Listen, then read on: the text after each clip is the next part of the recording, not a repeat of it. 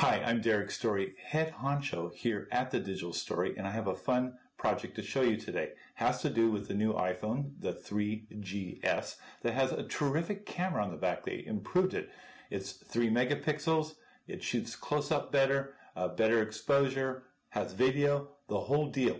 Now, here's the thing about this camera. You could use it for lots of close-up work. For instance, if I wanted to shoot this ruler here, the hard part is getting the plane of the camera parallel with the plane of the object that you're shooting. The minute you get a little angle either way, you get distortion. It doesn't look great. So what you need is a way to steady the camera and to keep the planes of the camera and the subject parallel to one another, and that's what I'm going to show you to do. Now, I hope you kept the box that your iPhone 3GS came in. Very important. Apple puts a lot of good stuff in this box. Not to mention, if you ever want to sell it, it's great to have the box. But one of the things that they put in here, I'm going to take apart the box, is this little tray right here. This is the tray that holds the iPhone when you get it. And it's shaped perfectly for the iPhone itself. All I did was add a little hole right here for the camera lens, and you can use a template if you wish.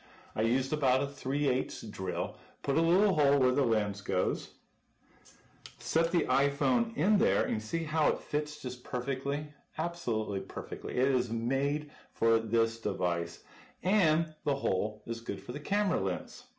I have this all set up. Now this has a little lip here, which is terrific. Now it was originally used to set in the box, but you can use this lip to do other things, such as make your copy stand.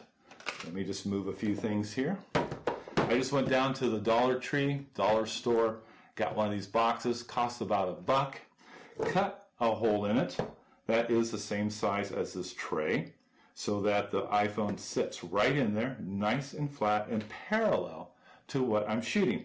Translucent around the sides so you can have light sources come in from any direction that you want, and it lights up your scene. You can lift up the box and you have a little tray here. Now what I've done, I've used gaffer's tape just to make guides so I could copy 4x6 photos and I know exactly where they need to go. But you can put other items in here too. For example, if I want to shoot a close-up item, like when I shot this coin right here, I just raised up things with this little tray right here, put my item on here, set the iPhone right on top, go to camera. Now we have the little autofocusing mechanism right here, and you can see that everything, it looks just like a real copy stand. And once I put my object on the stand here, I just hit tap focus to make the camera focus on the item itself, set the exposure, and then take the picture. Now let's see how that works. Let's do a little test right here. We'll take a different object.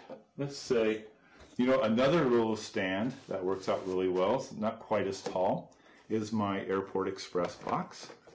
I'll just put that in here. Maybe put a little piece of black down. Grab an object such as this USB cord right here. Put it initially more or less in the center of the frame. And I go, oh, pretty good, not too bad. I just got to make a slight adjustment here. There's this. Just put that right about there. Set my copy stand back down. Not bad at all. Now all I have to do is just tap on the area where I want the iPhone to focus. And usually what you want to do is tap on the highest point if you have an object that has height. Highest point, that way the highest point, the point closest to the camera lens, will be sharp, and if there's a little fall off on depth of field, not that big a problem. Hold down the shutter button.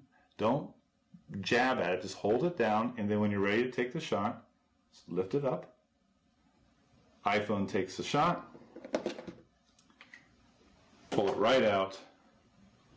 We'll go here, tap on it right there. There's my shot right there. And you can use this for all sorts of stuff. For instance, I like to use it for business cards. Business cards are great. why, carry around all that little information? You can actually carry around the whole business card.